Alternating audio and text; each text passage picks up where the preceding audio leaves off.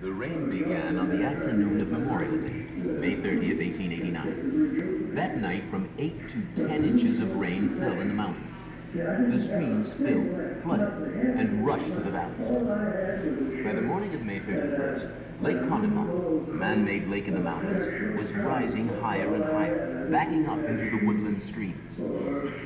At the South Fork Dam, a group of men struggled to clear debris clogging the spillway, raise the level of the dam, and dig another spillway. By 11 o'clock, the water level had risen to the top of the dam. The young engineer, John Park, rode to South Fork to telegraph a... May I have your attention? If you would like to watch the park movie, please make your way to the theater on the upper level. Thank you. At 2:45 p.m., Johnstown received the last of 3 telegraph warnings.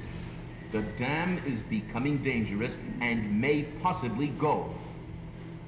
The alarm was not spread.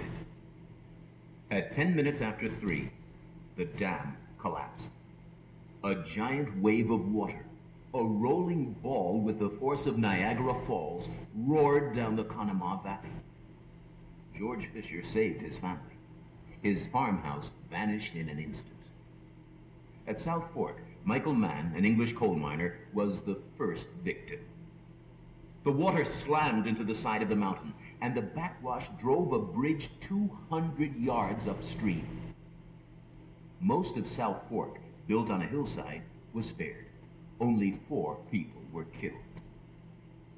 Below South Fork, the narrow valley compressed the water to a 75-foot wall. At an oxbow, the flood divided. Part of the wave rushed through the railroad cut. Tons of debris piled against a massive sandstone viaduct 75 feet high.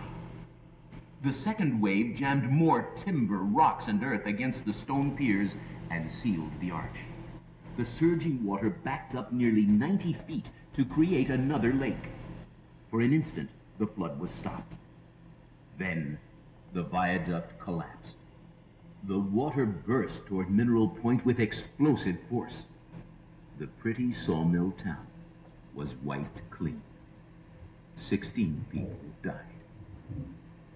The flood had become a grinding mass of timbers, trees, rocks, and rails. Houses, bridges, and railroad cars moved with it. The wave moved faster at the top than at the bottom, continually rolling over itself and crushing anything beneath.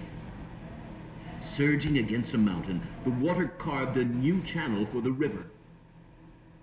In his locomotive beside the river, engineer John Hess couldn't see the flood, but he heard it coming.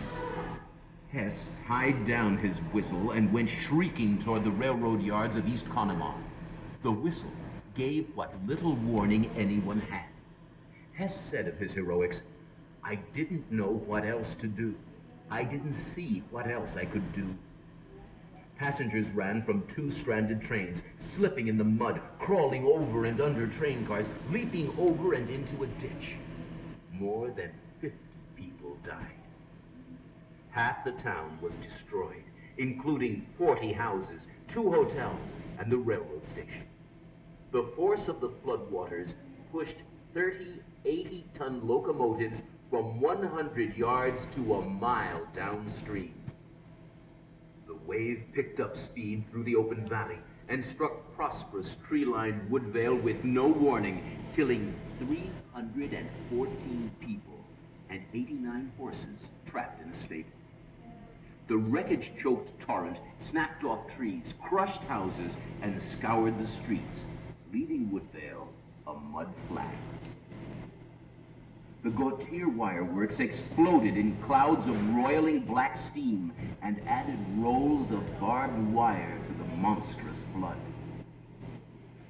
At 4:07, the flood struck Johnstown. People first heard the sound, a grinding, rumbling, roaring, and then saw a dark spray, a mass of dust, a black, billowing smoke. Survivors called it the death mist. The flood followed 3 paths through Johnstown. smashed against Westmont Hill, and hurled a backwash up Stony Creek to destroy Kernville and Moxham. The waves surged back, created a vicious whirlpool, and lodged houses, people, and animals against the stone bridge. The stone bridge held, damming the flood, and Johnstown became a lake, spreading across 30 acres, 10 to 30 feet deep. The water cut through an earth embankment and struck Millville and Cambria City in another violent surge. After smashing Cambria City, the waters spread out and lost their destructive force. About 6 p.m., the mass of wreckage at the stone bridge caught fire. For the people trapped there, it became an immense funeral pyre. A day of horrors was followed by a night of horrors. Houses, factories, and neighborhoods had been destroyed. 27,000 people were homeless. 2,209 men, women, and children were dead.